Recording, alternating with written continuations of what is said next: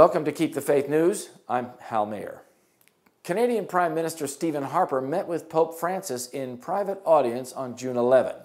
They discussed ways of strengthening relations between Canada and the Holy See, with a particular emphasis on working together to defend religious freedom around the world, including the plight of Christians in the Middle East, eastern Ukraine, Crimea, and Africa. The Prime Minister's visit to the Holy See is part of a broader trip to Europe from June 6 to 11 that also includes stops in Ukraine, Germany for the G7 summit, Poland, and Italy. They also discussed Aboriginal affairs in which Catholic schools were involved in abuse.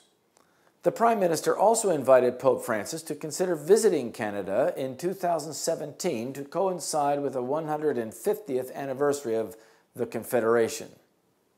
Harper also met with Archbishop Paul Gallagher, Vatican Secretary for Relations with States, and he expressed Canada's appreciation for the role the Holy See is playing in promoting peace, interfaith dialogue, human rights worldwide. Prime Minister Harper has also highlighted Canada's role in newborn and child health in the poorest countries.